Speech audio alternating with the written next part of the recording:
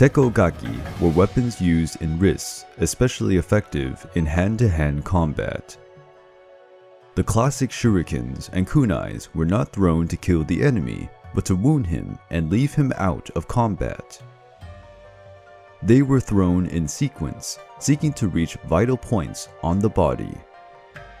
Contrary to the common idea, the swords used by ninjas had no straight blade. Many carried normal wakizashis or even katanas.